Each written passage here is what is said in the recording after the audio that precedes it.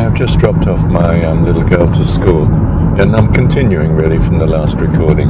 And there's I had the opportunity of just saying what I've been thinking in these recordings to my little girl, that her life will be transformed if she just chooses to trust that God loves her. Try it and see, instead of what the world does, which is choosing to trust that there is no God and suffering the consequences of such a belief and being so unhappy and struggling with life and even suicide. And I had the opportunity, and she was transformed. She chose to, instead of being preoccupied with not being early enough to play at school or do the things she wanted at school, instead she was just telling me about how Mum and she were working out how to choose the best dog, one that, for instance, liked other pets. And this type of breed, these three breeds, actually are good because we've got cats, so obviously one should choose from that sort of breed. And suddenly she was all happy, and I said to her, I was able to say, "You've made it, love. Do you realise you're now happy? You've conquered the difficulty you were struggling with." And she got it. Yes, she said, but she wants to go on to talking about the dogs. But she got it. But more that she got was she just knew I loved her. And that's what happened by the time she waved goodbye. She knew that I loved her. And she, instead of just going off and ignoring me, which she has done many mornings, she somehow semi-lingered in looking at me and waving, which actually said, "I love you. When our kids love us, we are over the moon. Have you any idea how God feels when you tell him you love him? If you could grasp that, you might hold with the trust and the love in him eternally. And it's not might, it's will. You will hold with God for eternity." And I was going to do this. The reason I started doing this bit of recording was to pose the question: how do we trust this loveliness of God continuously in our life? How do we embrace this as a way of living? And well, I got the answer before I was able to give you the question. That's the way God works. The answer's there before you make the prayer.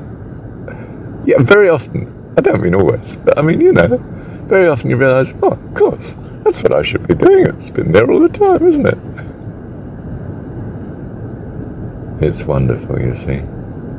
Now, in talking to you, I've made the wrong turn in traffic. I should have turned right at the last roundabout, and I'm now in a traffic jam, which I could have avoided. But I'm going to trust it for it totally. I'm not in a rush anyway. I've got plenty of time. I got 40 minutes to get to the prayer meeting. And so the traffic jam can take its course, and it'll be a blessing because I can talk to you. Do you see how the awareness of God, a loving God that loves and cares for you, is your Heavenly Father, transforms every moment of your day, transforms your life here and now into heaven on earth? Thy will be done suddenly becomes a reality, not something I have to do, but is done by simply recognizing him as a wonderful Heavenly Father. And what that means, for instance, this which I've just touched on, I say for instance, the instance, which is how much of a joy we are to him, especially when we say we love him, or we're thankful, or we appreciate something of him, or we sing his praises, or we long to bring him into someone else's life to rescue them as well. Someone else that he loves, not just us. Do you see, we start from selfishness. I mean, to find someone that loves you, that you value, is wonderful. Do you see? That's very selfish. You value it because in your selfishness, well, it meets your needs, even though it's in some sense an opportunity to give. And then you realize that from this selfishness has sprung a desire to give, because you're so happy when you find what you think is such a thing that you were looking for. And in that selflessness you start to seek out the truth of the happiness. I don't know what it is, but you find your way to this situation where suddenly you realize you want to believe and trust in wonderful God that loves you, loves all creation, perhaps is all powerful too, if that's what you feel it would be needed. Fantastic. And I'm dictating as I go along. If I get caught by the police for holding my phone, I'm going to be in trouble. It's not a good idea. It's not safe, is it? I'll put the phone down. That's good. Now I think I'm okay. Actually, you see, do you see how you can meet a technicality, treating the commandments law? You know, I mean, I'm now obeying the law in that I'm not holding my phone. But in fact, I'm still talking to you, and I've got the phone running. You're not talking back, so I'm not, in a sense, being interrupted, but it's not entirely as safe as the law would hope to achieve, but the law can't achieve it.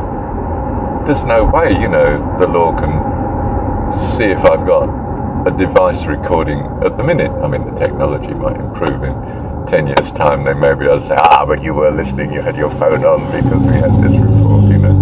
I mean, yeah, the world gets a bit tighter, doesn't it? Law tries to catch up with reality.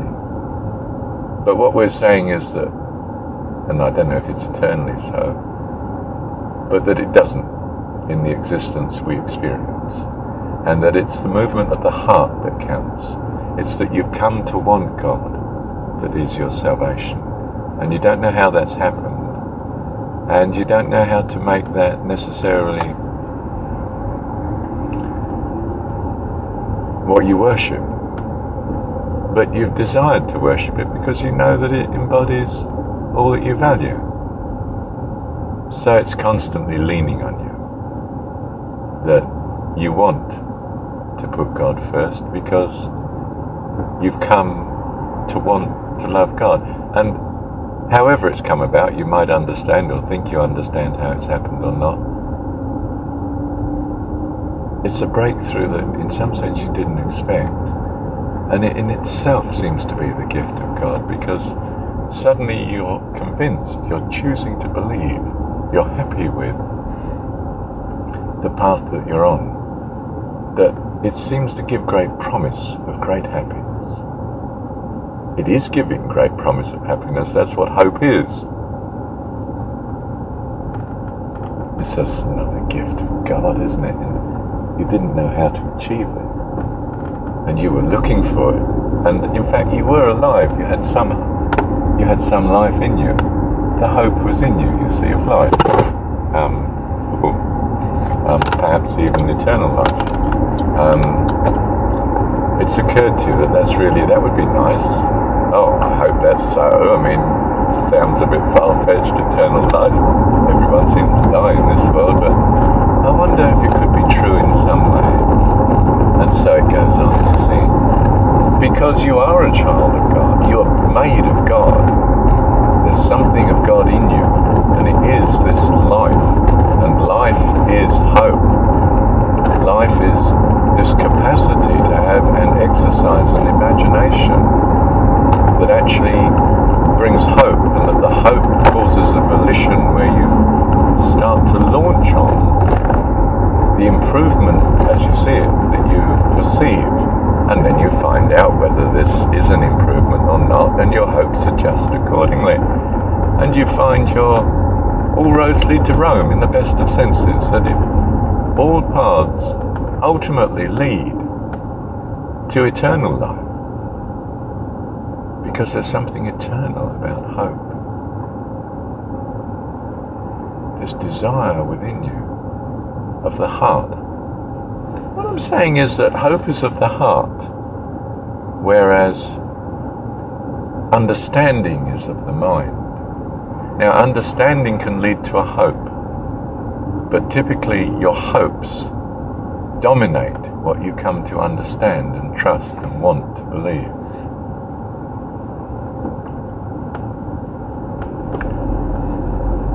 This truck in front of me is occupying both lanes with good reason. He's so long, he knows that on the curve of the roundabout he's going to have to use both lanes even though he's going straight ahead. So he signals right, occupies the central position, holding both lanes to give him the option. Very rational. But you know, one doesn't want to get furious because he's blocking one's way. If you understand his dilemma and problem, when we know a person's story, we come to love them. We come to understand them, come to accept them and love them. This person that you're struggling with and striving with, you need to know their story. Listen to them. Don't keep putting them right. Listen to their story so that you see why they are the person they are. Come to love and understand them. This lady wants to cross, you see, and she's thanking me now. It's fairly busy traffic, and she's very slow in moving. Not particularly old, but you know, she's slow in moving. Poor me, if you like. And the man hasn't got furious behind her. He's stressed. He knows he's in a hurry. He'd do well to follow me instead of forcing his way on the inside lane. He's going to get stuck behind this truck, which I'm now passing, and he is not. But then perhaps he's turning left anyway, who knows. Now the truck's going to have to take both lanes again. He's faced with another roundabout coming up. Actually, my car behind has passed me now. You see, there's all these things going on. Driving's quite interesting in that it's like a sort of journey through life. You're interacting with people that you don't necessarily see again, but you can bless and be a blessing to and know it. And then again, you get confirmation, you know, like the lady who says thank you. The person who's so relieved, you know they're relieved to get into the traffic which you've let them into.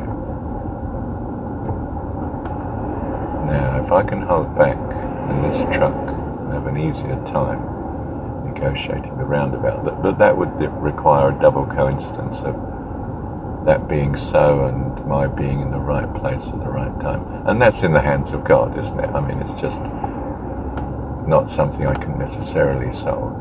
I can imagine solving it like I am imagining it now. And perhaps that's what God will therefore do. You know, how much is God in touch? How much is God in touch with who I am? I'm pausing here because I'm going to see what's unfolding. The roundabout itself is pretty jammed. There's traffic moving slowly across it, and some of it's going ahead and caught in the jam that's ahead.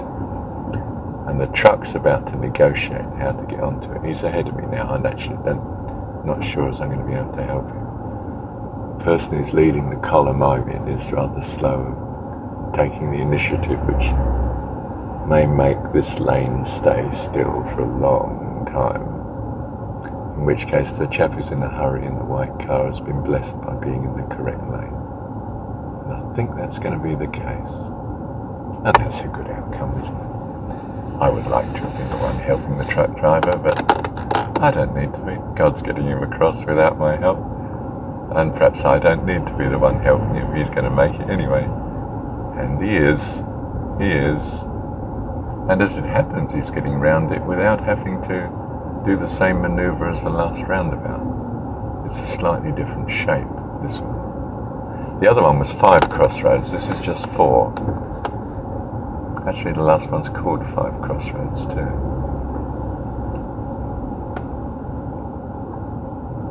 And he's way ahead now. And the white car's still beside me because he hasn't got across yet. But now he has. Now the white car's ahead of me as well. Yeah, I'm in the wrong lane. I backed the wrong horse. But I backed the right horse, didn't I?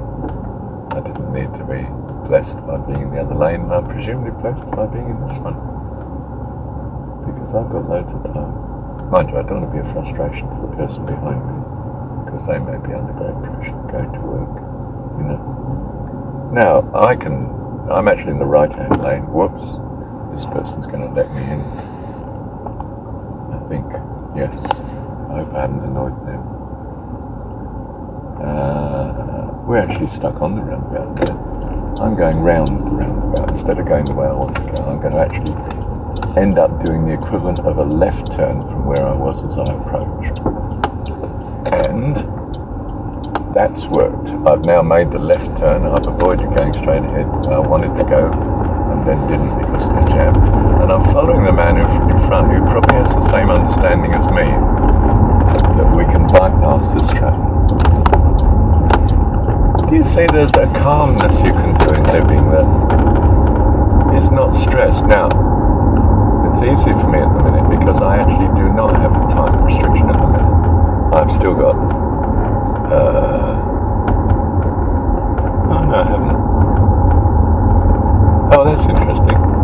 I've only got 8 minutes now to get to the prayer meeting. 7 minutes just changed on the clock. 7 minutes is probably enough. No, I don't have to get there on time anyway. Why do I give myself these constraints? God will bless whatever time I get there. And I'll move towards getting there on time because that's what seems to be the blessing to my narrow view. And if I don't, well, praise God.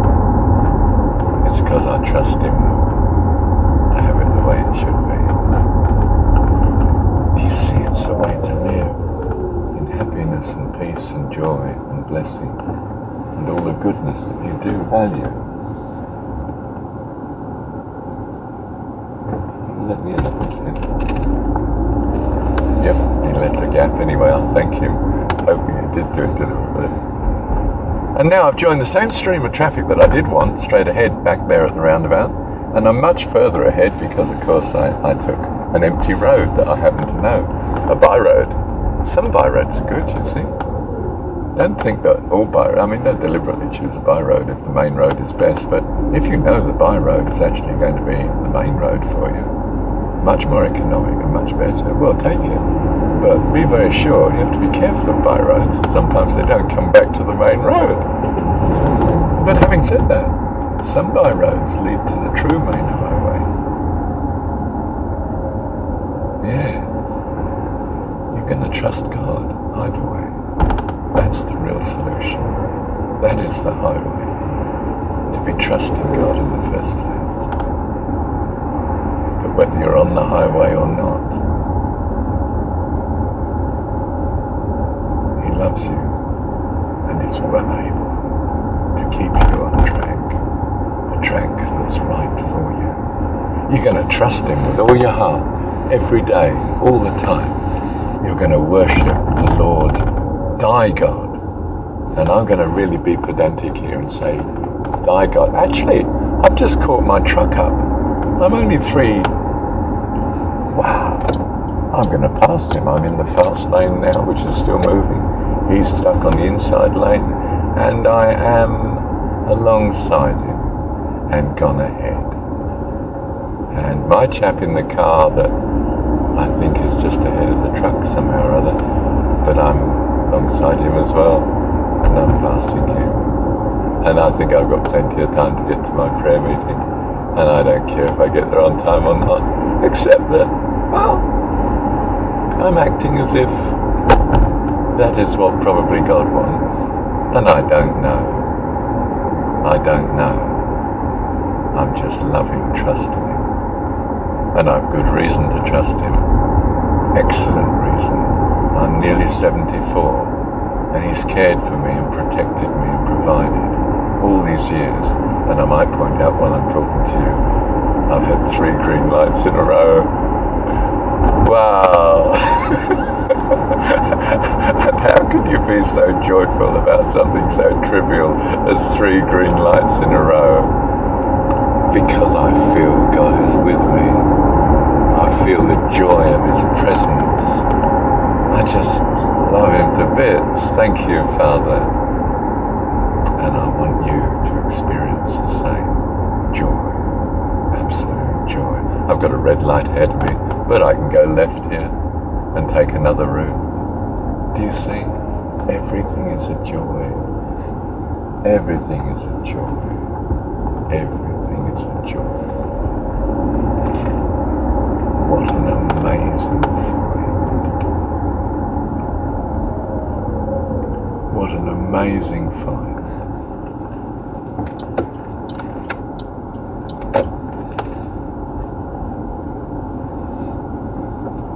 That simply to trust in a loving, wonderful God, like God is Heavenly Father, and that I'm His child, His Son, and He loves me, therefore, utterly transforms my life. Who would have thought that? What a wonderful thing that anyone has this option in some sense. It doesn't require my brilliant mind, my great intellect. Just wanting to trust in what I believe to be all goodness, personified as my Heavenly Father. What an incredible gift. No wonder it said, I am the way, the truth and the life. How could you achieve so much with ostensibly such a small thing, just to simply imagine trusting in what goodness you can imagine. You'd have thought that was so acceptable to everyone, wouldn't you? I can't quite work out why it isn't, but the world thinks the secular world thinks that's hopelessly unreasonable, and the religious world is so locked into their current religion they can't hear either. They think, oh, this is terrible. This is just staggering. They're trapped. They're all imprisoned and I can't let them out. Well, I'm going to trust that God can. Of course, I've got the tools at my disposal, haven't I? Just the same as if I'm confronted with your disease. I have the tools at my disposal. You should trust and speak the word and contribute, create goodness, and my God being wonderful and loving me and loving the person I'm caring for here will do the rest. The other 99.99999%. That is what hope can be. That's what imaginative hope can be. And that's what transforms the whole of reality into the miraculous. And my hope is that that is literally true. That I can speak a thing and it comes into being. I can speak the love of God and the comfort of God and the warmth and the love of God into your life, His loving kindness, here and now to you in my embrace. And you receive it. And you do. You've already received it by my words. You're flirting with the idea. It's attractive to you. You reach out in hope because you are alive in Him, our Heavenly Father. You're alive. I'm alive. I'm alive. I've forgotten what the film was. It was this robot that loved this young lady, and the young lady loved the robot, and he suddenly realised he's alive. He wanted to be alive, and he's alive. He's full of joy, and that's what the film was really about. That, I think. I mean, the man who wrote it, I don't know if he knew it or not, but that everyone is acting like a robot, and they need to be alive, and they could be.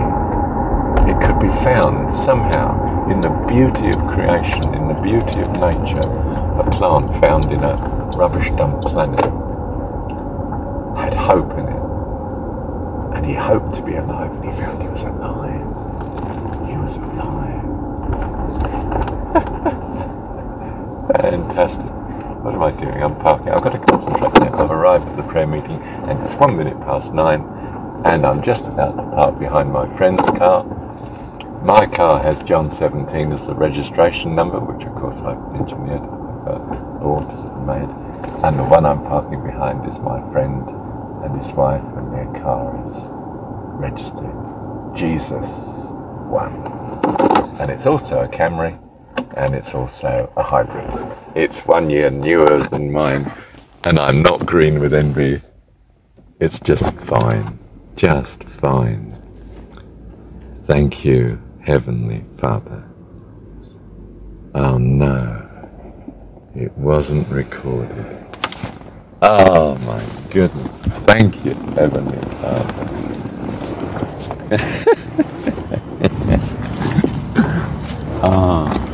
Can I do it again, Lord? I will trust you that I can do it again. I will trust you that I can do it again.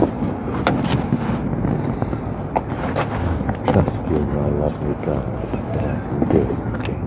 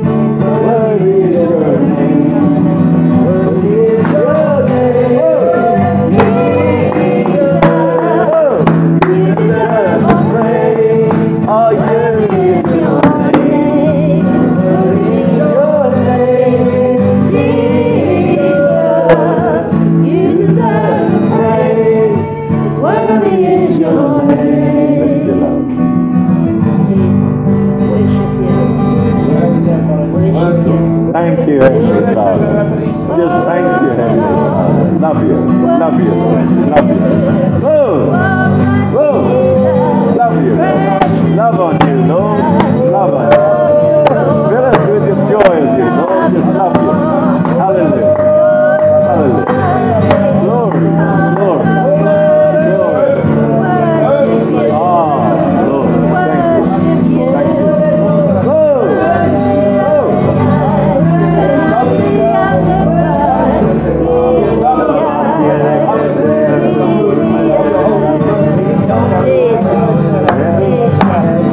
Refills his face. Whoa!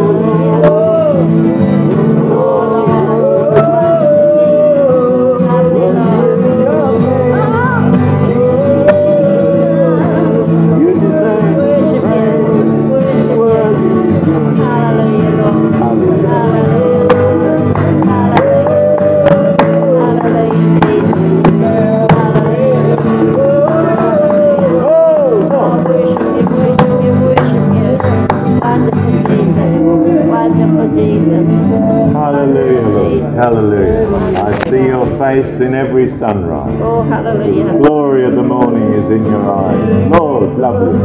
Love you. You are heaven to me. The tide of your day, I look up to the sky and say, you're beautiful. Oh, oh, oh, oh, oh.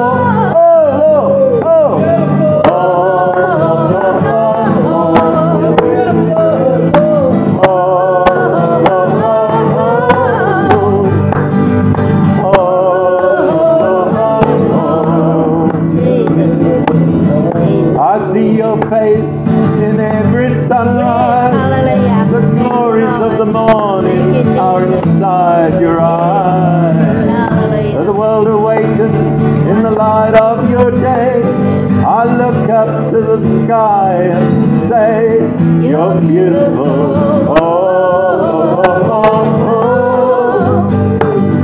oh, oh, oh, oh.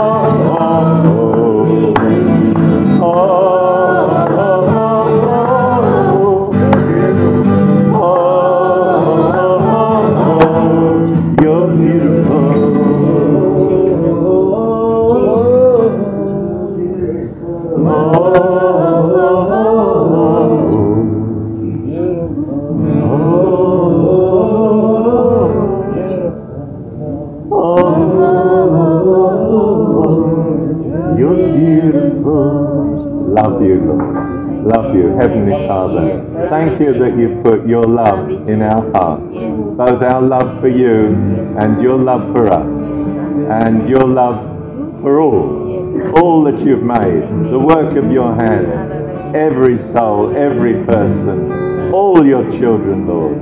May we just see the loveliness and the work of your hands, Lord, in the morning, in all of nature, in all the people we meet. May we see the goodness of you, Lord. May we detect your presence, your hand on their life, your love and care of them. And may we, in our tiny way, Lord, enter into that by being part of your wonderful creation and your incredible, incredible loving kindness to all, Lord, all that you love, all that you value. Thank you, Heavenly Father. Love you. Love you to bits, Lord. Love you to bits. Hallelujah. Love you, Jesus. Love you, Father. Hallelujah. Love you, Father. Love you, Jesus. Into your holy place, I stand in awe of your saving grace. Who am I that you would care for me? I glorify the one who died for me. Whoa! Whoa, Lord! Glorify! Glorify, Lord! Make it lifted up and glorified. Let the earth tremble at your name. Let your name be lifted up and glorified. I have lived my life day by day as a living sacrifice. Who am I that you would care for me? Glorify the one who died for me. Glorify, glorify, be lifted up and glorified. Let the earth tremble at your name. Let your name be lifted up and glorified. Glorify, glorify, glorify. Let your name be lifted up and glorified. Let the earth tremble at your name. Let your name be lifted up and glorified. I'll worship you. Jesus. I worship you. I worship you. Lord, I worship you. Jesus, I believe in you. Jesus, I belong to you. You're the reason that I live, the reason that I sing. Jesus, I believe in you. Oh, Jesus, I belong to you. You're the reason that I live, the reason that I sing. Oh, my heart. Love you. Love you, Jesus, Jesus. We love you. Oh, Lord. We love you, Jesus, Jesus. We love you. Oh, Lord. I belong in you. Whoa. Jesus, I belong to you. You're the reason that I live. You're the reason that I sing. All I am, all I am. All I am. Love you, love you. Thank you, Lord. Thank you, Heavenly Father.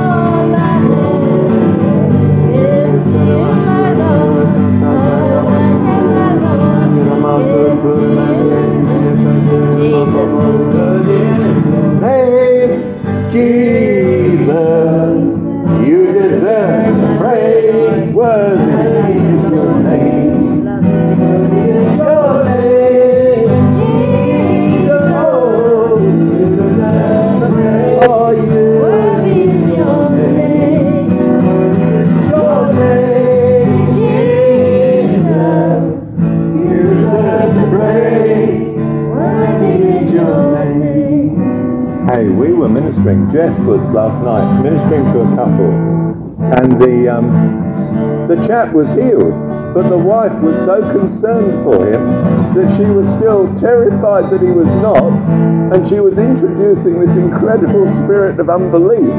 And Jeff realised it's the wife that's the problem, not the husband. And he did, he tackled that. And later in the evening I looked across the room and they were relating wonderfully, and she was happy again. She was restored, you know? But, wow! I mean, a horrendous problem for using the shoulder, so much pain. When I started praying and lifted it up, she started crying. Yeah. Vera trying to stop me. He was, you're so worried, you know. No, my man, I'm so worried about it. And I'm thinking, oh my goodness, she's the problem, not him, you know. The trauma that she'd been carrying, all the weight she'd been carrying, worrying about him.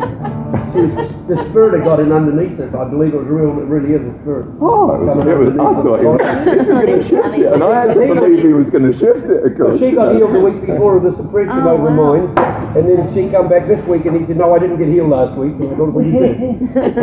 And that was bouncing back on her, of course. So she came up for something else, and I started praying for that, and then he came up to support her. That's right. It over to him. Got him the jeepers. God, yeah, we're jumping about all over the place. But in that sense, it was good that two of us were there. Because somehow, and it was only a look. I don't mean we communicated other than a look, but, I was sort of going, and he was thinking, yes, it's there, it's not him, is it? It's so horrible to watch you cry to us out as he's saying, "I'm healed, buddy, it's all right." Yeah. And she's in tears. It was so hard against believing. He couldn't believe that could happen. Then he kept saying, "I can't believe it's happened." And then very forcing. So it leapt into the wife. She might have enjoyed being in that situation. Come on, yeah. I thought this is exhausting. Tell me about it. Trying to come into that faith. But I can't believe this. But it had a good outcome. That's the point. Whoa, praise the Lord. Praise the Lord. Breakthrough. Got the breakthrough. That's so funny. That's funny. Into wide. Whoa! Open the eyes of the blind. There's no one like you. Whoa! No. None like you. Thank you, Lord. Thank you, Jesus. Out in the darkness. Whoa! Out of the ashes of pride. There's no one like you. None. None like you. Our God is greater. Our God is stronger. God, you are higher than any other. Our God is healer. Awesome in power. Our God. Oh! Our God.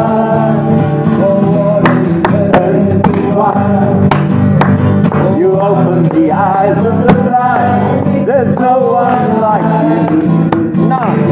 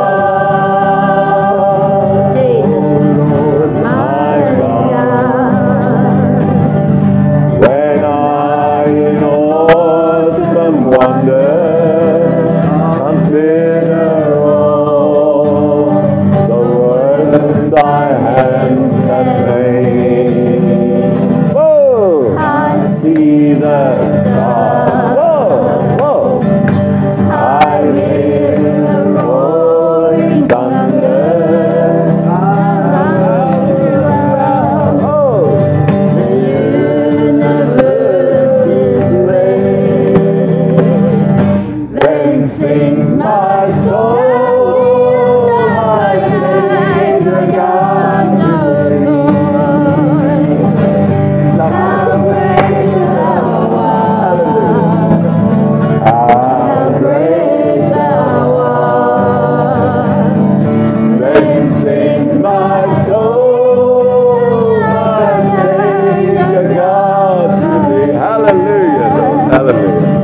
How great thou art, how great thou art. Thank the Lord. Jesus, Jesus, Jesus. It's a love him to die, to take sin. Jesus. And on the cross, his blessed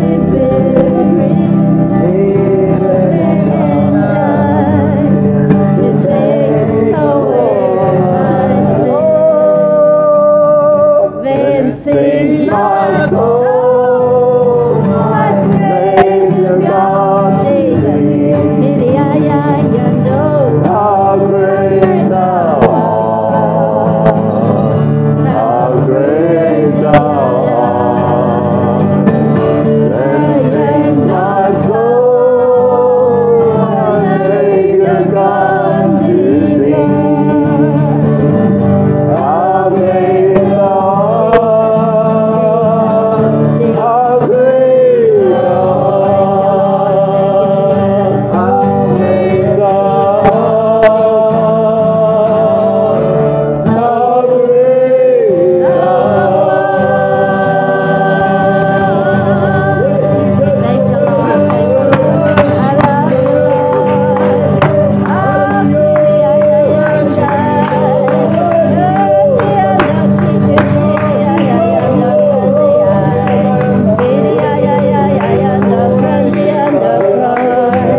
Oh Lord, you, I worship you. I worship you. I worship you. For your name is holy, holy, Lord. For your name is holy, holy, Lord. I enter holy, holy. Well, I'm adding this now. This is a couple of years later, and you can see that I had recorded, despite my concern at about 20 odd minutes through, that I hadn't recorded what I'd said in the car, but I had, and it was still recording, and it recorded a small part of the morning prayer meeting, which is really a worship meeting, that followed. And those worship meetings were scheduled for an hour or so, and they could often go on for nearly 2 hours. And it would be, dare I say it, much of the same. I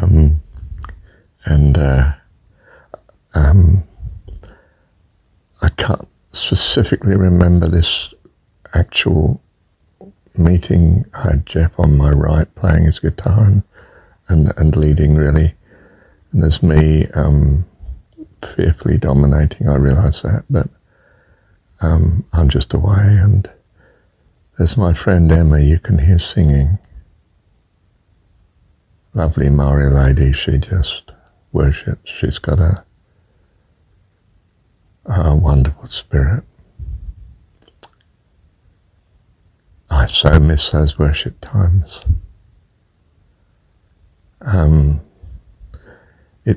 There would only have been a handful of us there. I mean, might have been anything from 9 people to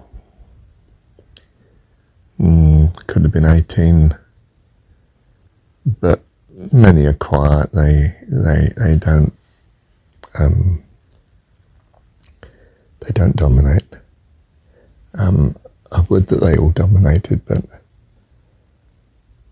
that they're all blessed. Well, that's just wonderful. And well, we just started. Jeff decided we'd had these weekday morning meetings at, I think originally it was 9, or then it became 8:30. I'm not sure what it ended up at in the end. But it went on for ages and ages, and I think it may still be going. Things happened in the church that caused me not to be there. Greatly miss it there. So miss it. So miss the worship. Absolutely lovely. Absolutely lovely. Thank you, Dad.